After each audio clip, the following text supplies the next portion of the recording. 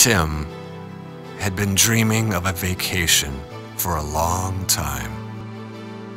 And finally, he traveled to Italy. And when in Rome, he lost his passport, his wallet, his identification, his money, and his return ticket. Tim didn't speak Italian, and he also lost his Italian dictionary. He lost his cell phone and his laptop.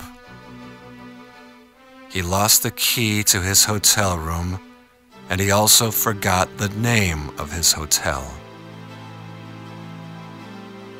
Tim was hungry and tired and had to go to the bathroom and was lost in Rome.